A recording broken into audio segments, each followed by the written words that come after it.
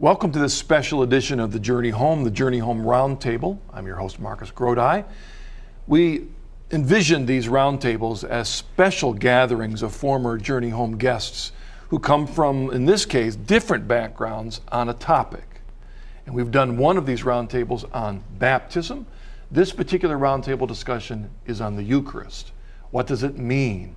And for this episode of the roundtable, I've invited back the same panel that discussed baptism, because in that sense, because of the different traditions we come from, both of these sacraments or ordinances went through the same kinds of shifts in the Reformation history that led to our backgrounds. And so we have with us in this roundtable Father Gray Bean, welcome back, former Baptist minister, Sean Reeves, former non-denominational independent Christian, and Noah Lett, former Lutheran pastor, welcome back. And my background, though I was brought up Lutheran, I was a former Presbyterian Calvinist. So we share, therefore, four different perspectives, this time on the Eucharist. But as I've done in previous roundtables, I'd like to invite each of you to give a little snippet, reminder of your journey of faith, that the audience can get the full story if they go to the religious catalog and get the old Journey Home program. That's right. Well, I said recently that my conversion to the Catholic faith can be summed up in two words: church history. And it was really the discovery of historical Christianity and reading about the early church, particularly the first 5 centuries of Christianity, as I think back on it, that really had a very profound impact on me and opened my heart and my mind to the truths of the Catholic faith. And so I could say it was really church history. And at first it was more of an intellectual conversion. But then through the reality of the Eucharist, which we will talk about today, the Eucharist was what got into my heart. Because of course the Eucharist is the Lord Jesus himself. And so that was what caused, the reality of the Eucharist is what caused my heart conversion. But it was really church history that brought me over. Just to make sure our audience doesn't miss the fact that because you've summarized it, you had already had a deep surrender to absolutely, Jesus. Absolutely. I mean, that was very much the trajectory of your life and ministry, and the discovery of history was a rediscovering of what Christ had taught and intended. Would you have said there that Newman's statement on to become deep in history is to cease to be Protestant? Oh, absolutely. Is a summary of your journey? Absolutely. Absolutely. Yeah. All right, thank you. Sean? If Father Bean is going to summarize his journey in 2 words, church history, I also summarize mine in 2 words. The Latin word sola scriptura, which means scripture alone, the notion that scripture is the sole authority. Because of a doctrinal crisis I went through when my church at home split over an issue of baptism in my college years, it thrust me into this chaos where I really didn't know what to believe anymore. What is true? And through that searching, I realized all these different denominations are all looking at the same scriptures and coming to different conclusions. So how do I work beyond that? Because I had such reverence for the scriptures that I needed some way to have clarity as to what they are really proclaiming to me. And it came to my mind that the only way that can really transpire is with some extra biblical authority that works in conjunction with the scriptures, that is united with the scriptures, that can show us what the scriptures really are conveying to us and what they are not. I also read many of the church fathers in that search, delved deeper into scripture, and it eventually led me to the Catholic Church. All right, thank you. My story is not 2 words, it's a lifetime. Without my parents were not Christian in any sense, didn't have any faith to give me. For the first 17 years of my life, I never heard the gospel of Jesus Christ. I was 6 or 7 years of age when I'd heard a story of Solomon and his dream and his request for wisdom, and a voice prompted me to ask the same. I asked for wisdom, and I became aware of the need to answer the question, what makes existence worthwhile? Those from age 6 or 7 to the age of 17, I searched for an answer basically through the 60s. With no access to clergy, scholars, or anything, because there was nobody in my family that had church background. So met Christ on the telephone out of the blue, which is a providential moment met Christ. He gave me the reason to live. I live for you. I knew that. I still live by that. But then there was the need to learn about what it was to follow Christ. Next day after I had been converted on the telephone by hearing about Jesus, what he said was amazing, but it's not a story. I The next day I was fully aware that I'd been born again, that Christ was in my heart. And I asked my friend who converted me, what do we do now? He said, we read the Bible. I was so ignorant. I was so ignorant. And I simply followed on, went to college. In college, learned lots of things. Eventually learned something that made me choose for a denomination, which was Lutheranism. And it had to do with the Eucharist, as a matter of fact.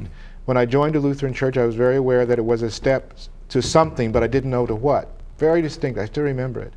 Eventually in New York City, I'm a Lutheran pastor, and I have this encounter with St. Bernadette and our Lord, where they asked me 3 questions, and at the end of which I realized that the Lutheran works of the altar were not the altar of the Catholic Church, and I needed to lay it down and I became Roman Catholic at that moment and joined a Catholic Church later on when I went to Ohio from New York City with my family.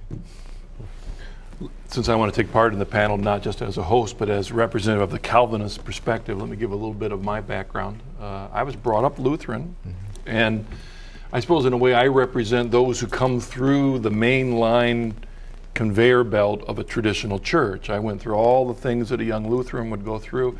In fact, I remember Lutheran worship, and I still know today the words to the liturgy, and can remember celebrating the Lord's Supper once a Sunday as a young Lutheran, taking part in that because of baptism and confirmation and the whole 9 yards. But like so many who come through the system of mainline churches, I got a lot of information, but it didn't sink that distance from head to heart. When I left high school, I left the faith behind. I didn't think it was necessary. I went through 3 years of college without any active involvement in my faith, very caught up in scientific materialism until I had that conversion to Jesus, which changed my life 180 degrees, and to this day I'm still desiring to serve him with my heart, mind, and soul. Eventually that led into seminary, went to non-denominational, interdenominational, evangelical seminary, where I was first ordained Congregationalist, but then quickly ordained Presbyterian, because I had been convinced in the Calvinist perspective, the covenant perspective and understanding of Scripture, believed that the Bible was the sole foundation for our faith, as did all the rest of my seminary brothers and sisters. Served as a pastor for about 9 years, teaching basically modern Calvinism, an evangelical slant, celebrating the Lord's Supper once a Sunday, as all the rest of us did. But in the midst of that, the issue that opened my heart to the issue was that I knew lots of people that agreed that the Bible was the infallible, inspired Word of God, the sole foundation for our faith, yet we all taught different things. I had a Presbyterian slant, good buddy Baptist, had a different understanding, Methodist, Church of Christ, Assembly of God, Pentecostal, Charismatic, Episcopal, Catholic, you name it. We all believe in the validity of Scripture, but why did we come up with different conclusions? That struggle eventually led me out of the pastorate. I assumed the problem was me, not the Bible, until I met an old seminary friend named Scott Hahn, who had become a Catholic. He introduced me to Catholic teaching, and I recognized that the Bible was never intended to be the sole foundation of our faith. It is a part of sacred tradition that we've received from the apostles through the church. And that eventually, many other things, as we all could share a story longer, led my wife and I into the church.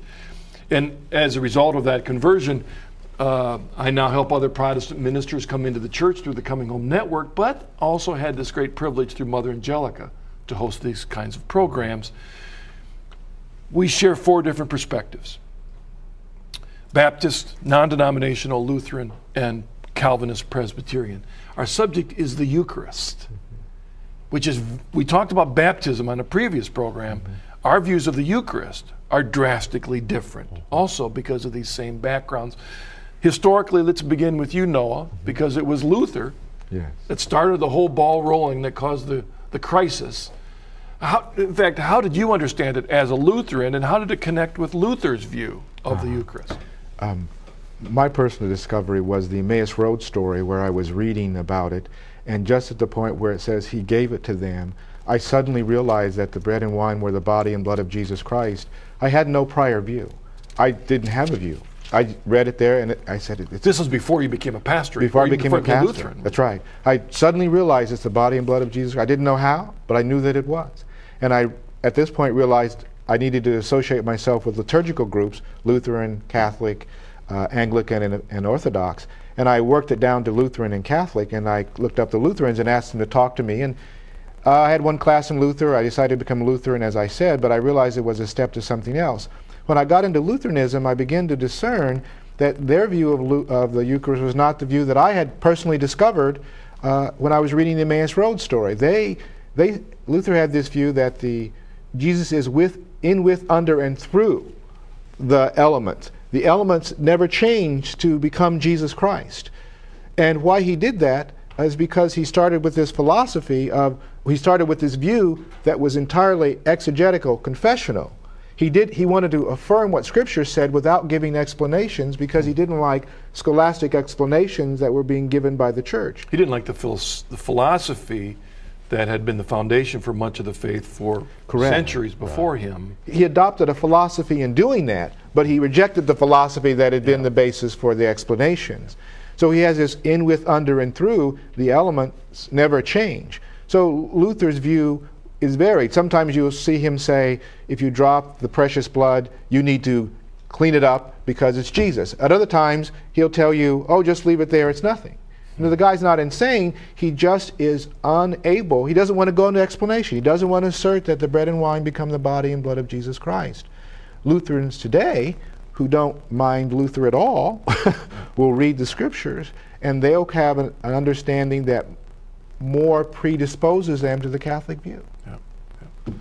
In fact, I know many Lutherans who believe themselves in exactly the way Catholics do, even though it doesn't connect with their Lutheran tradition. Yeah. Mm-hmm. And so we end up amongst Lutherans with a great variety of views. But Luther's view was very close to the Catholic view. He fought with the other reformers to hold, this is my body, he yelled at one point with the other reformers. Confessing what the Scriptures say. Yes. This is my body, but where he wanted to go with it was different.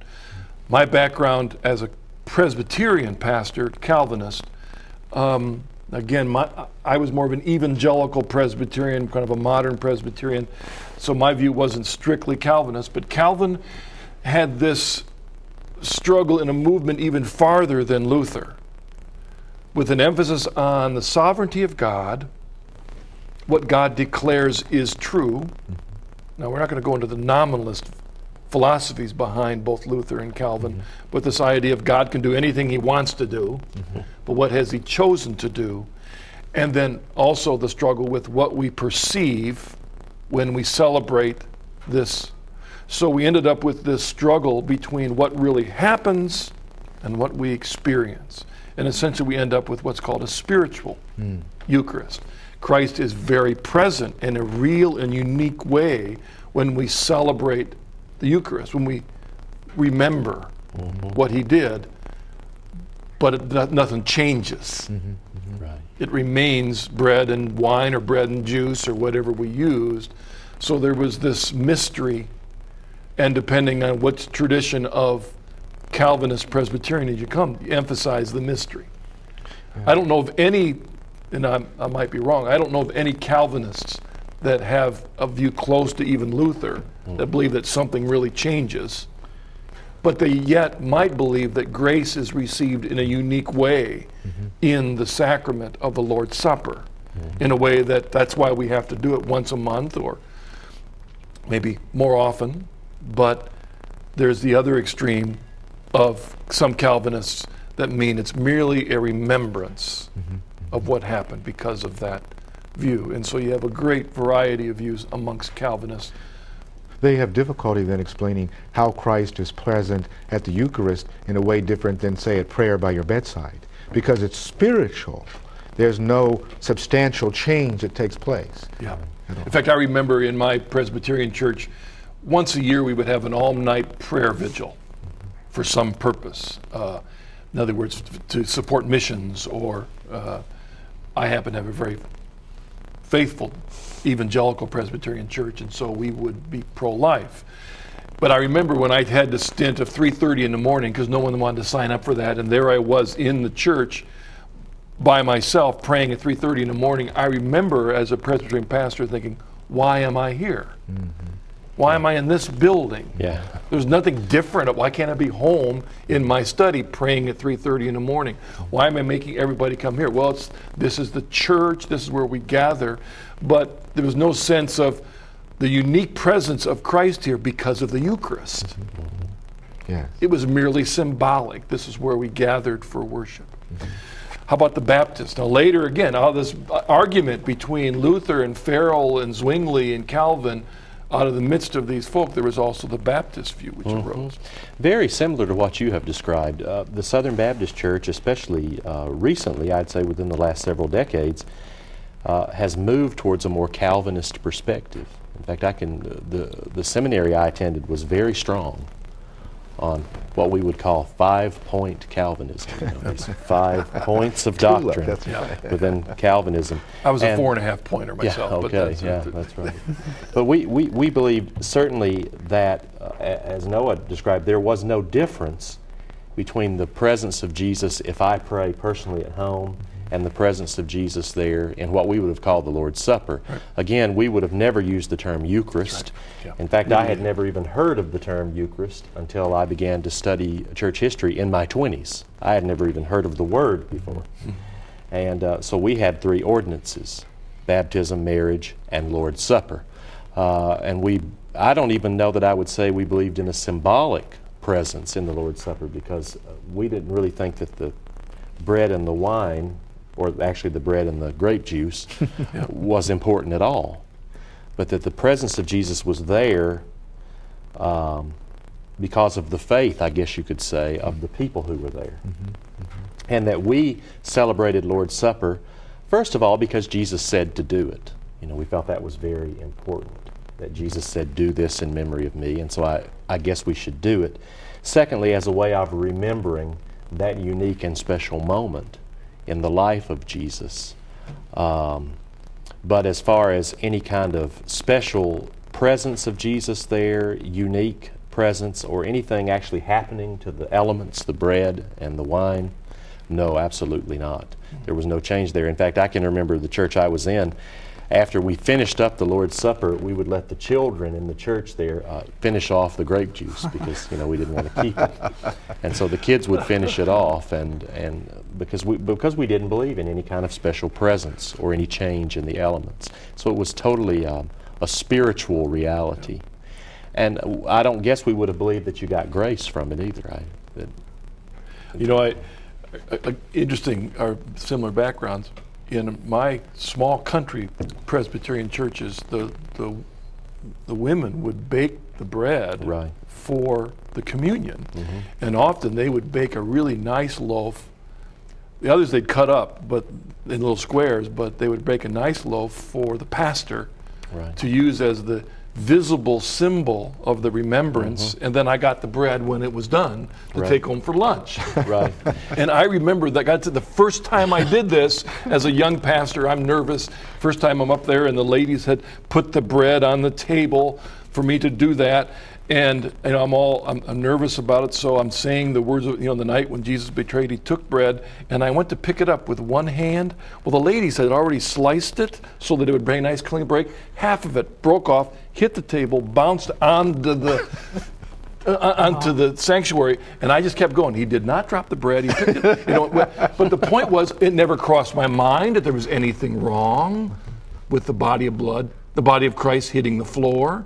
Or that, because of my tradition, it never crossed my mind. And not that, and in my tradition, it was an important thing. It was done with great solemnity and seriousness, and the church I attended, we believed that a person had to have received baptism. You had to be a professing Christian to take part in the Lord's Supper. So it wasn't an unimportant thing. We weren't frivolous about it. It was very important to us.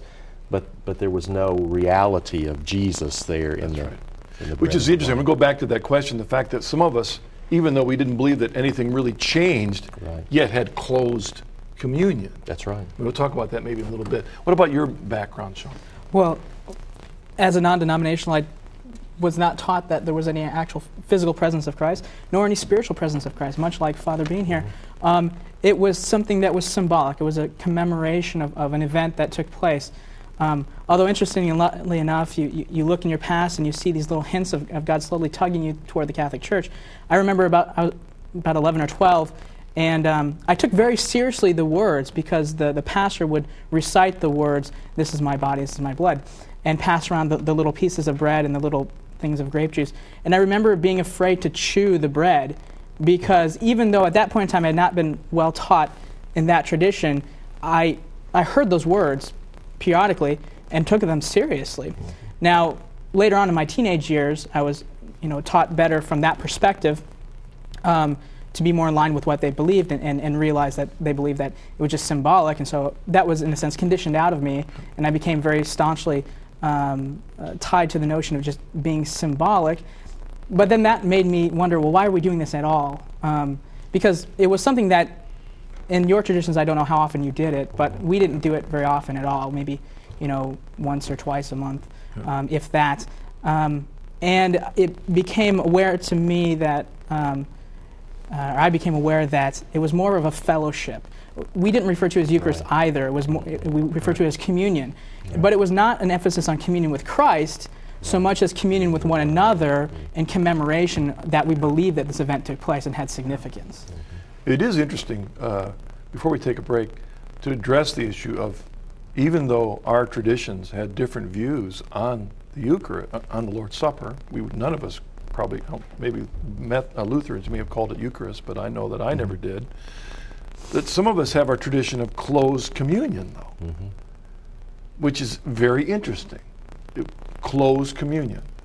Can you think back in your history of where you've come from, why there would have been closed communion? I will say that for a while I served as the pastor of a Church of Scotland in Cambridge, Massachusetts, that only celebrated the Lord's Supper once a year for a week. Once a year. That tradition came from the Covenanters in Scotland, and they had a very strict closed table. You had to have a little chit to get in. And if you didn't have that, you didn't receive the communion. It's almost a little bit works righteousness connected. What about the closed communions in your history? Did the Baptists have Lord's Supper in our tradition was only for what we would call a mature Christian. In other words, a person who had accepted the Lord Jesus and who was living for the Lord and who understood the importance of the Lord's Supper. So therefore we took it seriously, but for instance, someone who just came in off the street, or a little child, we would never let a little kid who hadn't made a profession of faith take Lord's Supper, because that was only for people who had made a profession of faith and who were considered to be mature. Because the Lord's Supper wasn't a channel of grace, it wasn't something, but because it was an intellectual understanding of what it was. Right. And really, I mean, even though we would have not called it that, it really was a rite. Sort of like a rite of passage in our church, that we received it quarterly, 4 times a year.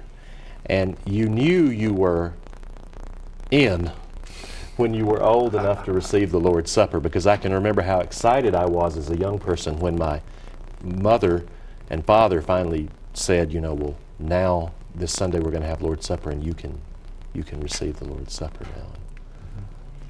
This was not something that was experienced in my background. It was open to everybody. Okay. There was no concept of blocking anybody off from community life.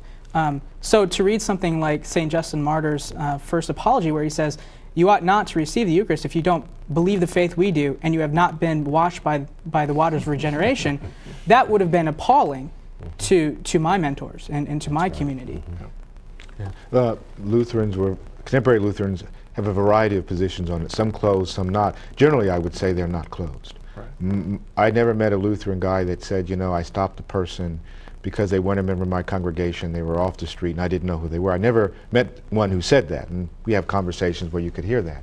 So my general understanding is that it's generally open. Now, Luther himself, it was more closed because he's still protected by the cultural elements of his time, but as that Catholic culture diminishes, you have the questions that are raised here. Well, how can you exclude anyone? As the faith becomes more subjective, how can you exclude anyone? Can you read their mind, All right, we're going to take a break, and when we come back, I'll have the panel discuss how Scripture, as well as the early church fathers, awakened their ideas their thinking and their practice towards the Catholic position. Back just a moment.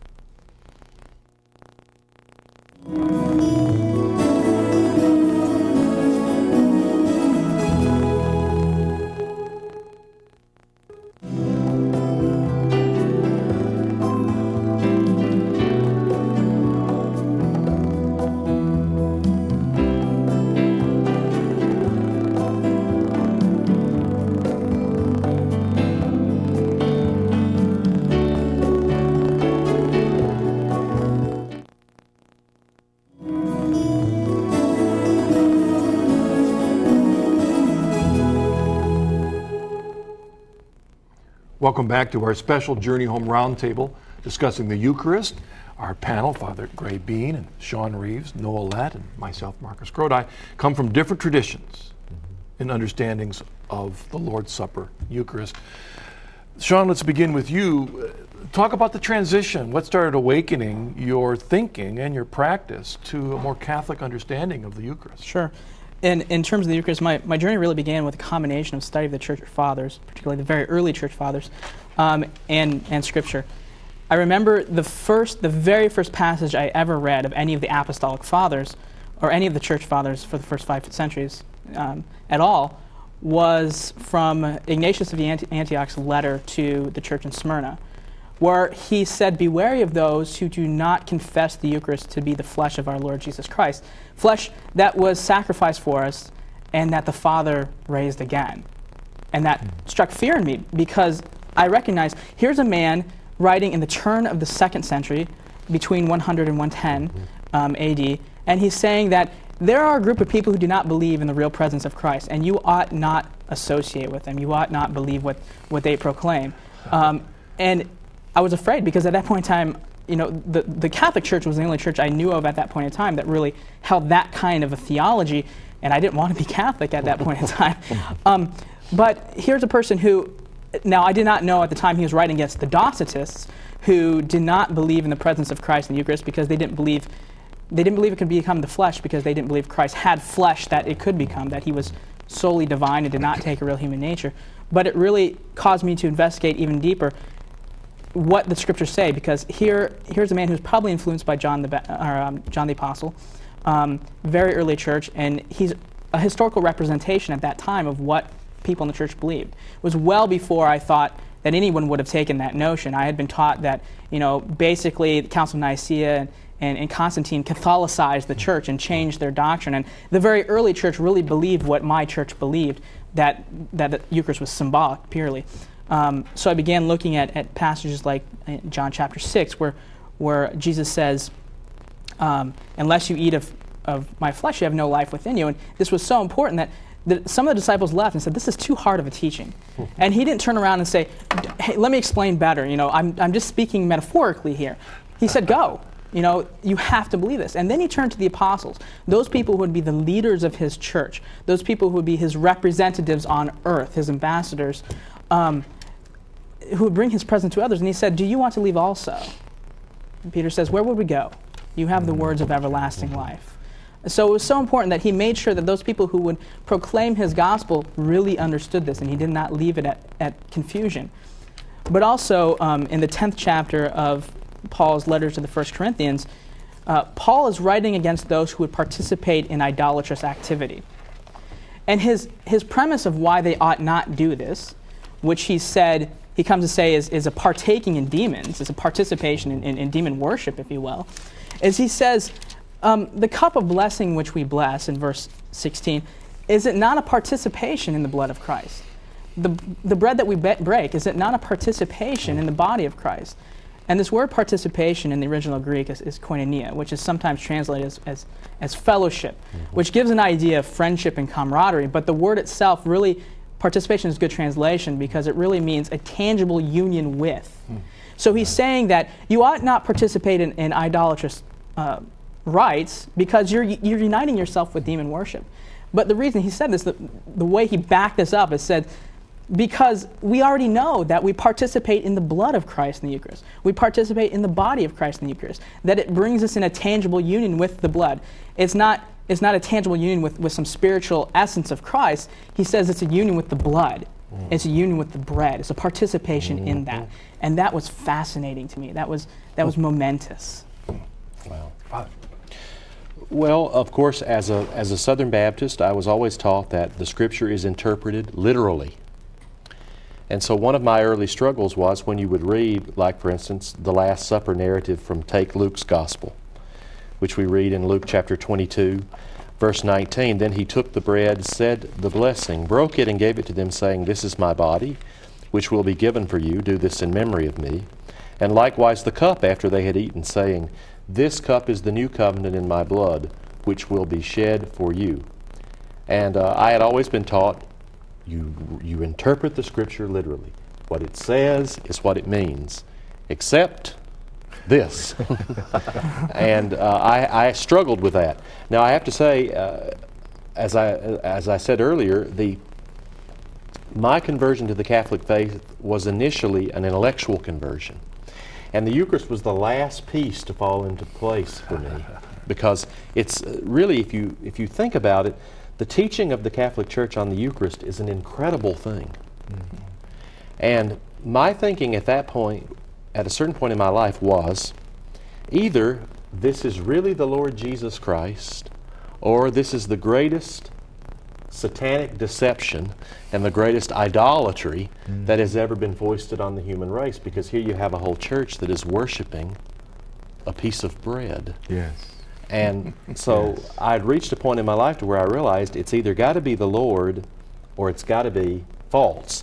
And if that's false, then it seems to me that the Catholic Church should be rejected, if the Eucharist is false. And really and truly, my final conversion, if you will, to the Eucharistic Jesus, and it was, I think for me it was really a conversion to the Eucharistic Jesus, was reading John chapter 6, which I had read many times before, but at this particular moment, it was a graced moment, I would say. I saw the words in a new light. Unless you eat my flesh and drink my blood, you have no life within you. And then how many of the disciples fell away from the Lord over this teaching. And I remember the day that I read that, and it pierced my heart. And the Lord spoke to me as if saying, you believe all these other things, and yet you will not take me at my word on this important issue. And so that was really a point of conversion to me, was belief in the Eucharist. And at that moment I had a deep, deep desire to receive the Lord in that way.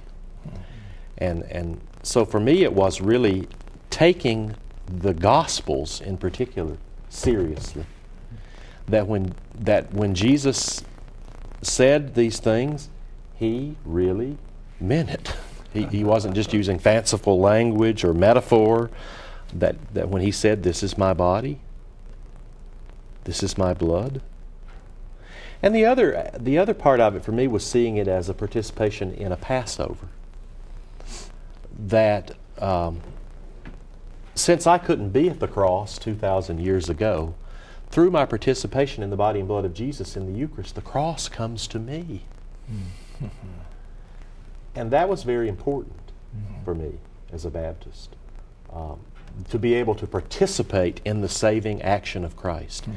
And so I was able to see that how through the act of receiving communion, I am literally, physically, spiritually, and in every way participating in the once-for-all saving action of Jesus Christ. How am I washed in the blood of the Lamb? We used to say that all the time. We used to sing a song. Are you washed in the blood of the Lamb? The soul-cleansing blood of the Lamb.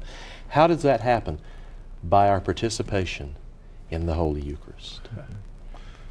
No, you're of us.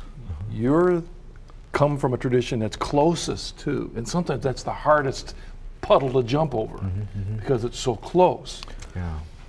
I know that I'd like to say these things about my own conversion because I think they're like some of the others, is when you read these scriptures and you take them at face value because you've not been taught not to, as you have, you then get confronted with the reality that your pastor of your church cannot bring about the transformation of the bread and wine to the body and blood of Christ. So you are confronted with something that is not the reality that is being spoken of. And so when you look for its effect on you, it has none. Because all it is bread. And you go away confused.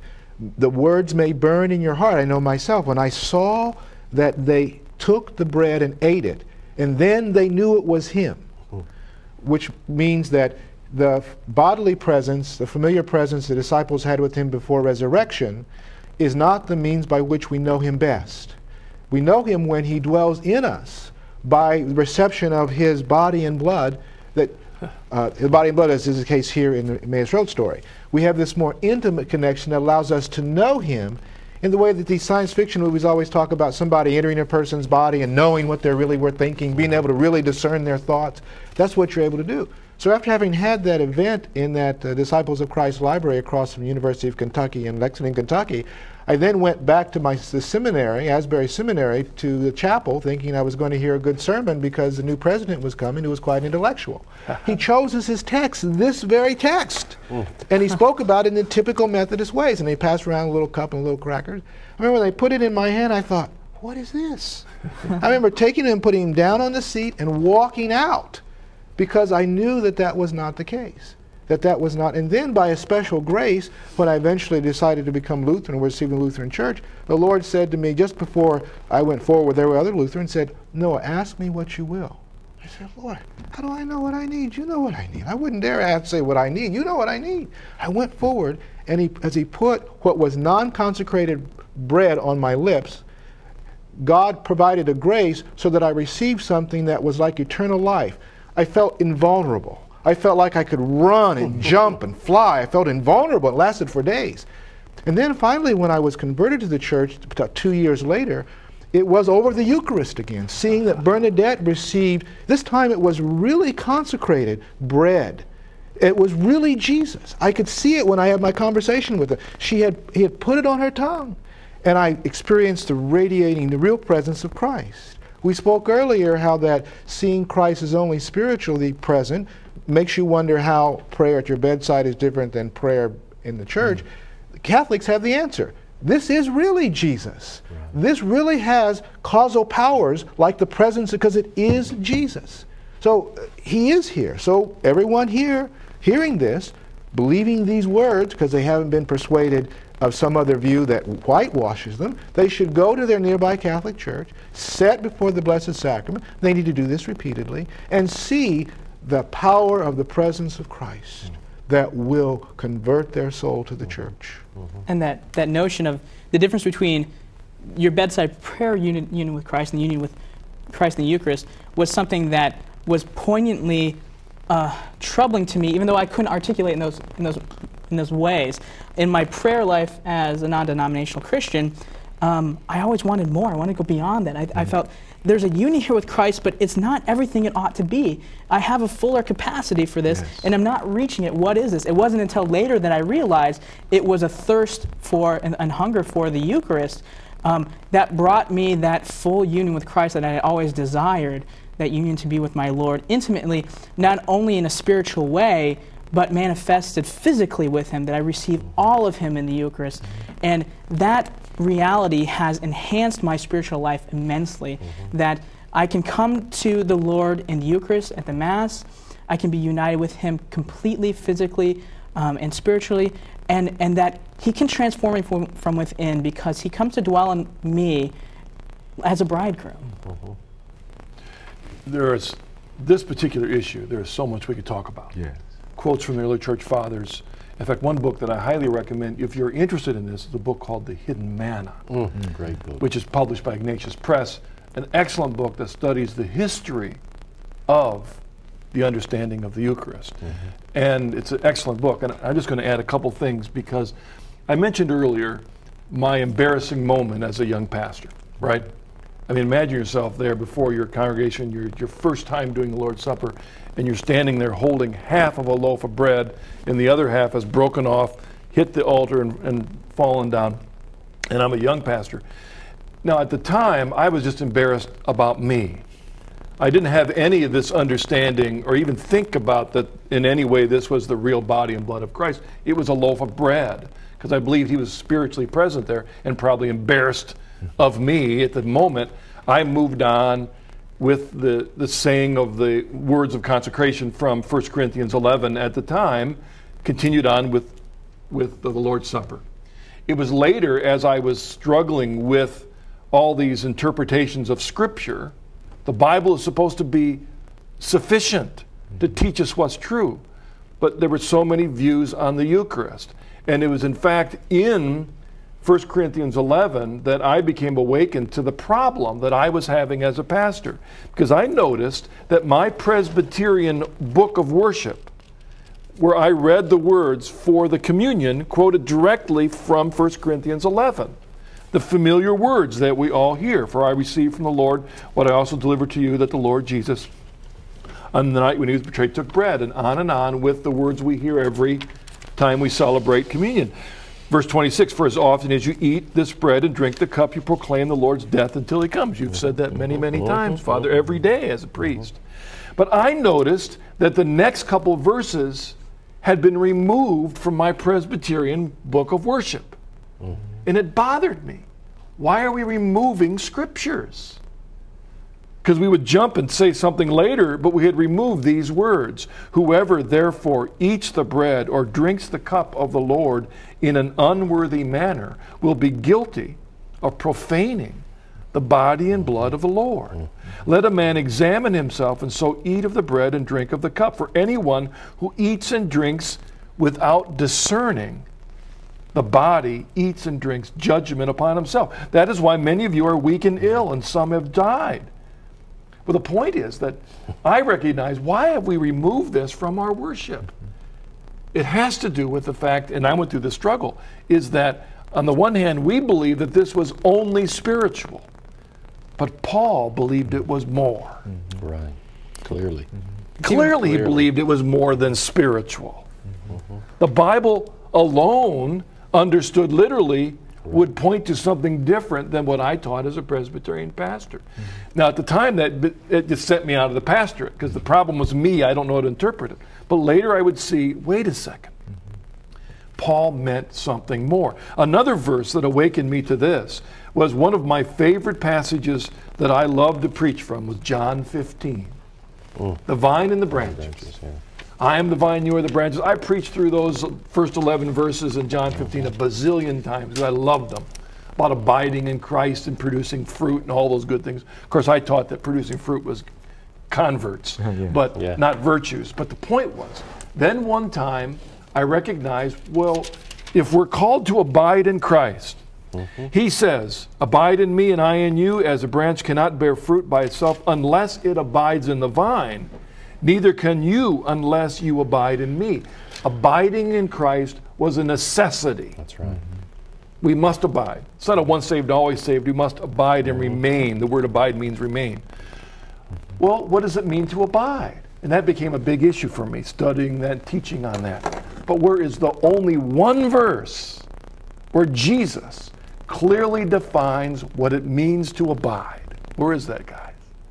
John chapter 6. There's one place where Jesus says, this is how you abide. He says, it says, he who eats my flesh and drinks my blood has eternal life, and I'll raise him up in the last day. For my flesh is food indeed, and my blood is drink indeed. He who eats my flesh and drinks my blood abides in me, and I in him. We abide in Christ through the Eucharist. That's right. At the time, I didn't know what to deal with that.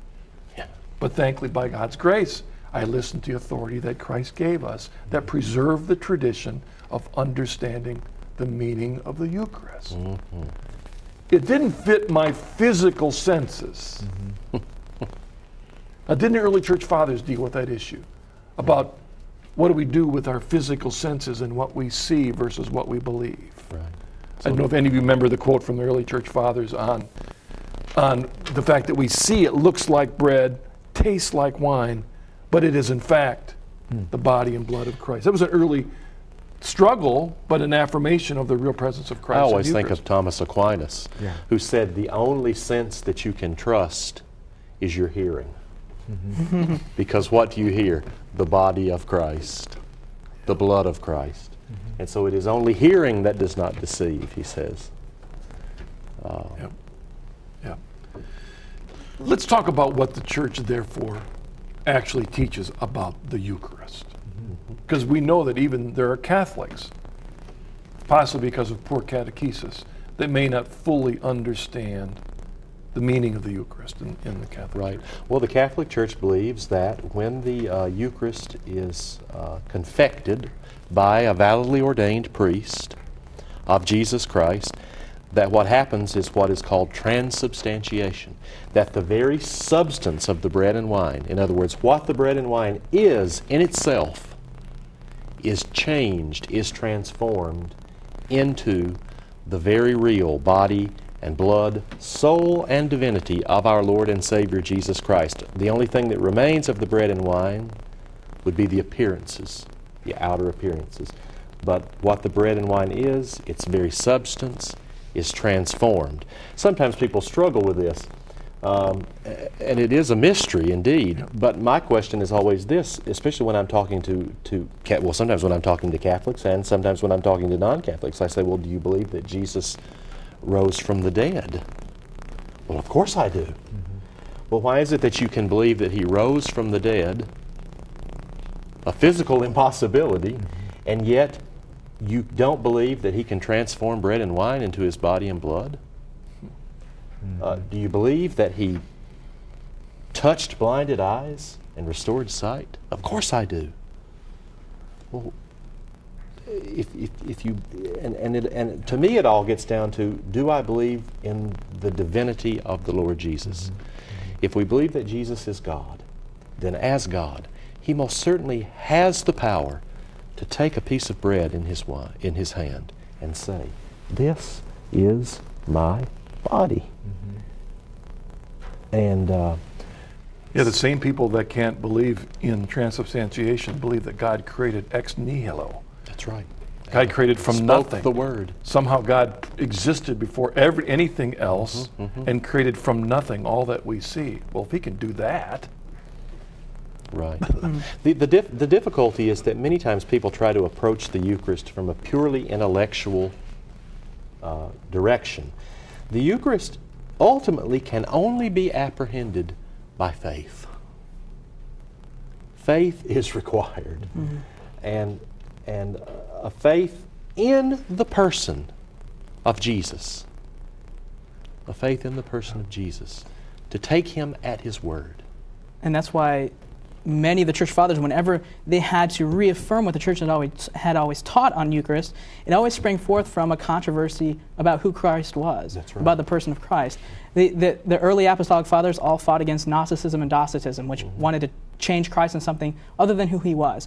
And then the Nestorians and the Arians, the same thing. That whenever those things arose, there was a transition in what those people believed about the Eucharist. And the fathers had to reaffirm, this is what we've always believed about the Eucharist, that it is the body and blood of Christ, that those elements are transformed to be something beyond what they were before, and to bring us in union with Christ. One should bear in mind that when the apostles first heard these words from Jesus, they didn't see anything. It would still look like bread, it still looked like wine. They saw the physical Jesus in front of them. They may not have had any greater idea about how than the person who's hearing us, who wondering, is it the body and blood of Jesus Christ? It is the case that after the resurrection, and we get in the book of Acts, we found that the Eucharist corresponded to their experience of Jesus. That yes, I start out by faith, but after years of receiving Jesus faithfully, after years of being before him in adoration, I see that effect has taken place in myself that I can't account for in any other way except that this is really Jesus. So we start out by faith like the apostles on that night, and like them we travel through Acts and we come to have the experience where Jesus says, this is the manna that sustains you to heaven. I would also suggest to anyone who is not Catholic, or maybe to a Catholic who is having doubts about the Eucharist, to please go to a Catholic church where the Eucharist is kept in the tabernacle and just sit there. Yes. One of the things that converted me as a Baptist was that I started coming by this very network. I lived very close to here. I started coming by this network and sitting in that chapel even though I didn't fully understand what was going on there, I thought, well, they believe the Lord is there. And so I just said, Lord, if you're there, I want you to convince me that you're there.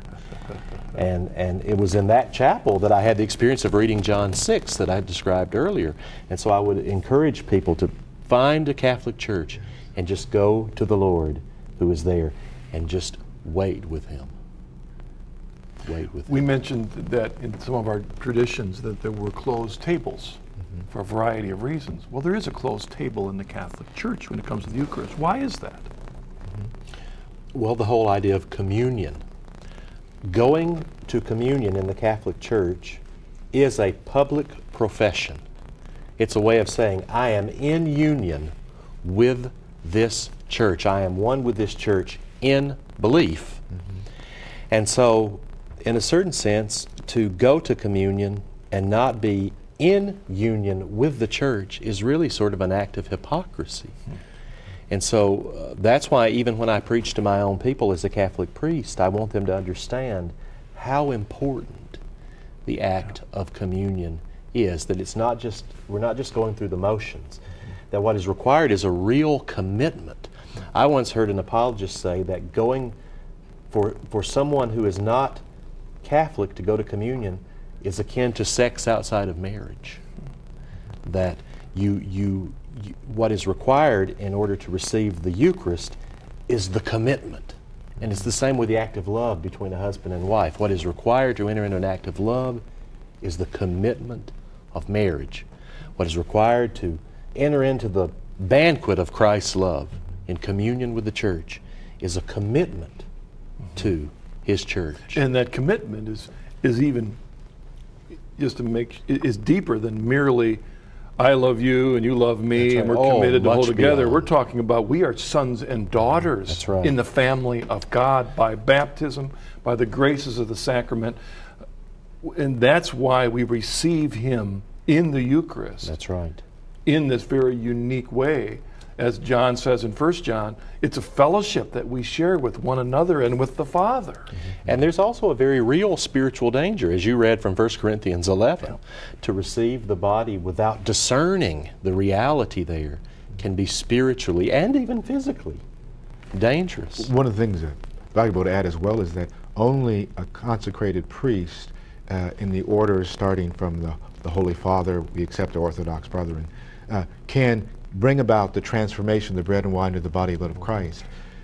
You need to know that that individual is connected to that genealogy, if you will, from the Holy Father, or else you end up with just bread and wine that have no power to give you what Christ promised. And so you should go away disappointed after years of being exposed and to the reason that genealogy goes back, to the Holy Father, is because he had hands laid on him of another apostolic